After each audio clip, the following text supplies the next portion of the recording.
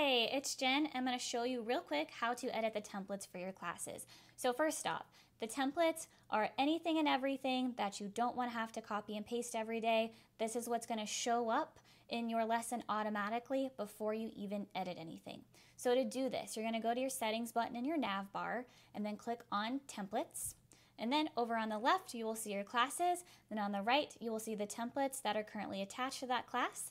You can also change your template by clicking here, and then you can choose from our gallery. We have a lot of already pre-made templates. You can choose from one of those if you like.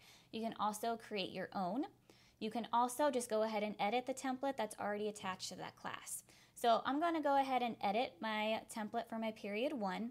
So this is currently what shows up in my period 1 before I even have edited the lesson.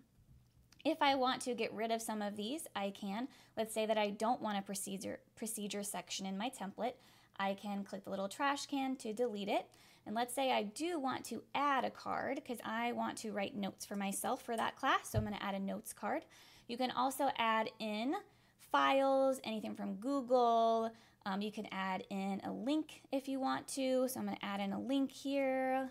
Just title this link, add link. So I put that. So maybe this is a website that you go to every day for your period 1 or something you use frequently.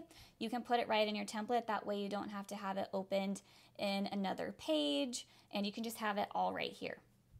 Let's say also maybe there's some text I want to put into a card. So if I want that to automatically show up, you just type it in there. I'm going to hit done, close out of this, and then one thing to note is that if you already have lessons edited, it's not going to update the template for those days. So like this week, I already have lessons, so it did not update this template. I'm going to go to the next week where I don't have any lessons yet and show you how the template updated. So here you'll see the text I typed in, you'll see the card that I added, the card that I deleted isn't there anymore, and also the link that I added is right there.